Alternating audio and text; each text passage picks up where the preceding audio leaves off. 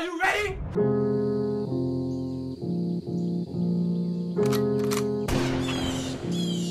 Are you ready?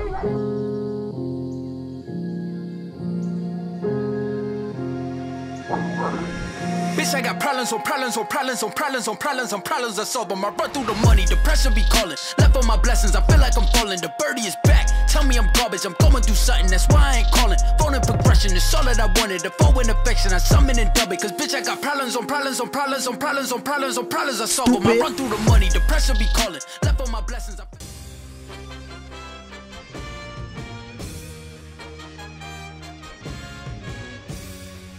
Good evening, everyone. I'm Greg Gumbel at the anchor desk with my partner Clark Kellogg, bringing you the 2K Sports NCAA Selection Show. We're all set to show you the seedings and pairings, so get out your bracket sheet, get those pencils ready. Here are the basics. Of the 65 available tournament bids, 31 are automatically given to conference champions. The tournament committee hands out the remaining 34 bids on an at-large basis. An opening round game will take place on Tuesday night to narrow the field to 64 teams. Before we get into the brackets for the upcoming tournament, let's take a look at the final top 25 media poll. There are a couple of major changes in the rankings as March Madness approaches. The Kentucky Wildcats jumped all the way from the number 19 spot to number 13. Let's take a look at the NCAA tournament bubble and see which teams are sitting at home with their fingers crossed, hoping to see their name in the brackets. There are a lot of worthy candidates among these 10 teams. Clark, which of these bubble teams stands out to you right now? Rhode Island put together a solid season, but their record just isn't impressive enough to make them a no-brainer bid. The Texas Longhorns are the top overall seed, and they will play in the East Regional. They begin the tournament as the dominant team in college basketball. They've been ranked number 1 in the media poll for the past 7 weeks. We'll soon find out if they can live up to their billing. On to the second number 1 seed, who will play in the South Regional. The Michigan State Spartans are seeking their 3rd NCAA championship in school history. The UCLA Bruins are our 3rd number 1 seed, and they'll play in the Midwest Regional. They're back in the tournament again, and no doubt they'll be feeding off the experience of last year's appearance as they try to get to the Final Four this year. And finally, our 4th number 1 seed will play in the West Regional. The Villanova Wildcats are in the tournament field as a number 1 seed for the first time in the history of their program. Now, here's how the brackets shape up based on where the number 1 seeds have been assigned. In one national semifinal game, the winner of the East Regional will play the winner of the South Regional. In the other semifinal game, the winner of the Midwest Regional will play the winner of the West Regional. Those games will be played on Saturday, April 4th. Then it'll be on to the national championship game on Monday night, April 6th. Anything shocking to you about those picks? I don't think I'm alone in my surprise with these picks. Whenever you reach this far down the poll for the top seeds, you're guaranteed to have some second guesses coming your way. So, with the number 1 seeds out of the way, it's finally time to tackle the rest of the brackets. First up, we take a look at the East Regional. The Texas Longhorns are the top seed, finishing at 30-3. They won both the regular season and conference tournament titles in the Big 12. They will take on the winner of the opening round play-in game between Maine, with 13 wins, and Maryland Eastern Shore from the MEAC. Duke comes in as the number 3 seed, finishing at 24-8. Morehead State comes in to face them at number 14 with 14 wins in the tournament championship of the Ohio Valley Conference. Our number 7 seed is from the Big East. The Providence Friars were rewarded for their outstanding play this season with an at-large bid and a ticket to the big dance. They are going to play the number 10 seed, the Syracuse Orange, who were semifinalists in their conference tournament, finishing at 19-12.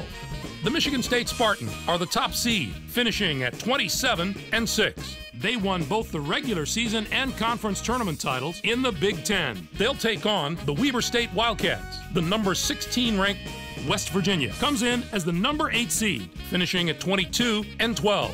Arizona State comes in to face them at number 9 with 19 wins. Miami comes in as the number 4 seed, finishing at 21-8. And they'll take on the 13th seed from the MAC, the Red Hawks of Miami of Ohio, with 22 wins. The UCLA Bruins are the top seed, finishing at 26-7. They were conference tournament champions in the Pac-10. They'll take on the New Mexico State Aggies, the number 16 ranked team. The Villanova Wildcats are the top seed, finishing at 27-6. They finished second in the Big East. They'll take on the Valparaiso Crusaders. Our number 6 seed is from the independent ranks. The Connecticut Huskies were rewarded for their outstanding play this season with an at-large bid and a ticket to the big dance. They are going to play the number 11 seed, the San Diego State Aztecs, who came in first in their conference tournament, finishing at 25-10. The New Jersey Institute of Technology Highlanders are in as the number 3 seed. They'll be taking on the number 14 seed, the Trojans of Arkansas Little Rock, with 15 wins. Clark, how do you view this year's top 16? The New Jersey Institute of Technology Highlanders are a surprise to me as a 3 seed. They weren't quite strong enough to warrant that kind of position. They were more suited to get in as a 4 seed. Duke is easily the most dangerous number 3 seed out there. I'd say they have just as good a chance as the number 1 or number 2 seeds above them to make it to the Final Four. Now, let's see how the conference representation fares. The Big East gets 8 teams. The Pac-10 with 7, 6 out of the Big 12. The SEC gets 5 teams. What a down year for the non-power conferences. We're used to seeing at least one of those conferences compete on the level of the power conferences, but not this year. It's too bad we didn't see more small conference schools in the tournament. None of those conferences got more than 1 team in the tourney, and I don't expect any David and Goliath stories out of the teams that did get in. I'm surprised there were so few bids for the teams in the Mountain West Conference. It was an especially disappointing year for that conference. Usually you can count on a few of the nation's elite teams coming out of there, but this was a season where very few of those teams could maintain any type of positive momentum. Here's the list of the teams that were on the bubble heading into Selection Sunday. So, partner, which of those invitees should be sending the selection committee a thank you card? Notre Dame made it into the field probably because of their major conference affiliation. Their win-loss record isn't outstanding, but the bottom line is they play the top competition week in and week out, and that counts for a lot. While those teams are celebrating getting into the tournament, let's take a look at the other teams who were on the short end of the stick. Auburn stumbled to the finish line coming down the stretch, and that's not the way to close out the season if you're hoping for an at-large bid. When they couldn't get it done in their conference tournament, their goose was cooked. Thanks, Clark. I'm sure that this year will provide us with all the thrills and excitement that we've come to expect from the tournament. Greg, it's going to be a fantastic tournament. We've got an outstanding field and a lot of sensational players. I guarantee there are some memorable moments soon to come. For my partner Clark Kellogg and for all of us here in the 2K Sports Studios, I'm Greg Gumbel. Thanks for joining us on the NCAA Selection Show, brought to you by State Farm, the #1 auto insurer. Enjoy all the excitement of the NCAA tournament. Ladies and gentlemen, welcome back to the NJIT Legacy Mode here on College Hoops 2K8. We are officially here in March Madness, the NCAA Tournament West Regional 3 seed. You know what I'm saying? Rupp Arena. We will be taking on the 14th seeded University of Arkansas at Little Rock. Take a look at their squad, man. They got a senior shooting guard averaging 12. They got a senior small forward averaging 12. They got a sophomore center 6'10", averaging 9 and 7. They got Joshua O'Bannon, junior power forward, averaging 9. They get 6 off the bench from Gilbert, 5 off the bench from Mentor, 4 off the bench from Krauser. Now, take a look at our squad after Abernathy's lowly performance with only just 1 point last game. His 17-point average dropped down to 16.5. Isaac's now up. I mean, he's now down to 15.9. Elisar's up to 15.9 with his 6.5 boards. Montrell's up to 9.4. Harris gives us 4.7. And Crosby and everybody else chips in where they can fit in. But Crosby, you know, is averaging 5 boards a game. Still 3 steals a game from Abernathy, 2.5 from Isaac Johnson. And we're looking to come out here and get this W. Nothing more left to say. I'll see you guys on the court.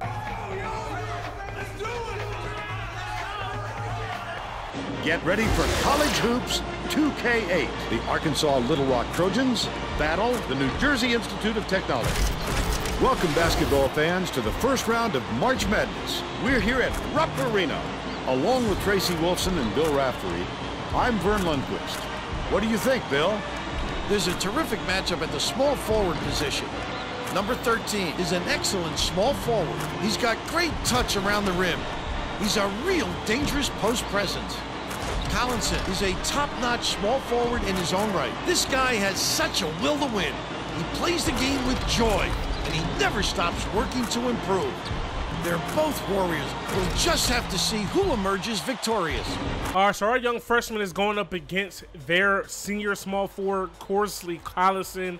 His work is definitely cut out for him, man. We need to come out here, play strong, play fast, and do what it is we do best, man. And that's put the ball in the hoop and knock down threes. We're going to go to LSR here early. We got to get him going early like we did last game. They're doubling. Isaac's open in the corner. I need that short. All right. Y'all know I kind of want to start off every game with a 3 anyway. Good defense from Crosby. Finish that. Hey, let's go. Run him off the 3-point line. Run every single person off the 3-point line. That's what we're here for. That's good money, too. I knew he was going to hit that. Great defense, fellas. Good rotation. Steal. We out. Abernathy running the break. I see you, LSR. Keep coming. Yeah. Let's go. I'm back, LSR. Get back to yours, man. Get back to yours. There we go. Pushing. Montreal running the break. Hey, with the left. I felt like something bit me, yo. What the hell? LSR doesn't get the steal. Oh, they blow the layup, though. That's what I'm talking about. Come on, Montreal. With the left. Let's go. Come on now. This is when we got to start to run away with this John. On the boards, because that was kind of forced. Make them pay for it that way. Hey! Let's go, man. Good defense. Why do we have McClung on their guard? Oh, good up and under on LSR. I fell for that. I had a feeling that was coming too, but it's all good. It's all good. Come on, Montreal. Yes, sir. Yes, sir. You're not knocking down any jump shots, but you're sure finishing at the rim today. Harris playing defense, and again, he lets the damn rim block his shot. He did that last game, and that's one of the reasons why we lost. Oh, he's a baby down there. He's a baby down there. Let's go. First free throw up slightly early, but it does go. Right now, perfect at the line. And his perfect release. Let's go. That's what? 4 for 4 at the line so far. Harris playing great defense. Can we finish, please? Thank you. Come on, man. Let's run these dudes off the floor. Run these dudes off the floor. And one, ref. Dang. About time we get a foul call. Come on, Abernathy. Make up for that 1-point game last game. There we go. You know what I mean? I'm a firm believer if Abernathy was available for the rest of that game last game, we would have won. Because he's honestly the best shooter on the team, for real, for real. Dumps it off.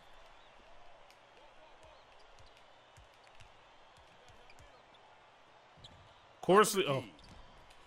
Collison, we run him off the line. I'll give up the 2 over the 3 all day. Good defense, fellas. And then they still shoot a 3, and woo, big shot. He took that with a lot of confidence. Big shot there. Harris trying to get to the basket, driving, kick action. Montreal, let's go. Kadee, Cohen with a block. Harris, he doesn't really dribble well, but he gets to the basket there with a crossover. He has 7 points in this game. Jason Harris playing well. Give me that steal, man. Pass to Denton, and he short arms, he alligator arms it. Elijah Carter with the steal, though. Jason Harris, he's more of a high flyer, you know what I mean? That's his game. Give me the board. You know what I mean? Getting his own board as a point guard and finishing. 9 points in the first half for him. Shot clock dwindling. Oh, come on. One shot. Number 1 with the crossover. Montreal. Hey, that's how you end that half, baby. Up 14 going into the locker room. Montreal has 15 heading into the locker room. You know what I mean? 46-32. The team is playing well. I'm loving what I'm seeing right now. Oh, you see here. Just notice I'm blocking the score. You know what I mean? 46-42. We're both shooting 44%. We both only hit 3 threes. We're perfect at the free throw line. Montreal is our leading scorer, followed by Harris. All right, so you guys should be proud of me. I noticed that I was blocking the opposing team's score. You know what I mean? And I'm changing it at halftime. So, you know, it's going to be just one half with me blocking the score. You know what I mean? Leave the jokes at home. Number 13. You know what I mean? We all make mistakes, but here we are, man. Start this back up. Get Isaac going to start the second half. Bang, let's go. Back like we never left, man. Keeping up the same intensity. Give me that steal. Isaac, you better finish. You pissing me off, bro. Come on, Montreal. You got to hit one. That's long. Where's your confidence? Like, you're scoring. You're our leading scorer, but, like, if you hit your threes wide open, you might have 30 in the first half. You know what I'm saying? Crosby, great defense. We got Isaac, who's running with us. All right, no need to force it. Get open, Isaac. I'll take the midi. Get in there. Pushing. Good ball movement, driving kick. Hey, let's go, Montreal. There we go. He's shooting 42%. All right, so they're starting to give us a little press here. It's weak though. Super easy to break. Dangerous pass. Number 22 goes Oh, they was. I had to hurry up and force that. Oh, give me that, Crosby. Hey. There was plenty of time on the shot clock. Good move. We could have shot that too, but instead we'll take that open shot. Let's get it. Slightly late, but we get it to go. All right, so we go 1 for 2 at the line. inbounds the ball. Good D. I see you, Harris. One more. Come on now. Yeah. Let's go, man. Knock that down. Oh, why am I doing all this dribbling with him? That's not his game. Oh, cookies. Good steal by Abernathy. Yay! Number 10 inbounds. Oh, ball gets into LSR. Oh, I thought you were going to blow that somehow, my guy. Not what we want here. Such great instincts. He knew exactly where the ball was Going up for the layup and 1. Let's go, Vincent. That's what I'm talking about, baby. Try to get 3 the hard way here. Slightly late, but it rolls home and gets in the basket. Let's go. The Trojans down big. Takes it up. Grab. Oh, yes, sir. We got the double-double. I was a little stat horse with this, but, you know what I mean? I was on my Russell Westbrook, but I needed it. All right, boys. So we win this one huge. You know what I mean? 19 points. You know, because the second string came in. You know, they couldn't score as much, but nonetheless, we get a big W. Avion Montrell, he shot. You know, it took a lot of shots. He took 20 shots to get his 20, but he got his 20 nonetheless. He only scored 5 in the second half. But, you know what I mean? This was his tournament coming out party, and, you know, this was the right team to help get his confidence up. He definitely has to shoot better from 3, though. So, final game stats, man. We went 30 for 70 at 43%. 6 for 20 from the 3, only 30%, but we shot 81% from the free throw line. You don't ever see us do that. 15 assists, only 11 turnovers. They had 34 turnovers. We had 31 steals. You know what I mean? We got out-rebounded by 20. 45 to 26 is absolutely insane that we still won by 20. They had 13 offensive boards. We just got to get better in that department. 38 points in the paint, 21 points off the bench. They gave us 23, but we had 23 fast break points. So we had a lot of easy buckets this game. Box score, Gary Abernathy, 9 and 10. He was 1 point away from a double-double. You know what I mean? Shot well. Shot perfect from the line. Isaac Johnson, 10, 5, 3, and 3. Shot 50%. Montrell gave us 20, went over his stats. Crosby gave us 6, 2, 2, and 4. LSR gave us 17 and 10. Harris gave us 14 off the bench with 6 steals, 5 for 11 from the field. And you know what I mean, that's what ultimately took us over the top. His play off the bench was very, very huge for us. You know what I'm saying? And we're moving on to round number 2. So hopefully you guys enjoyed this episode and are excited for the rest of this tournament run. If you didn't, if you are, stomp and smash that like button. Hit me up in the comment section below. Subscribe if you're new. It's your boy Uncle Sam's Reject, arcadegames.com. I'm out of here. Peace. I would like to give a special shout out to our Heisman sponsor, Isaac Johnson.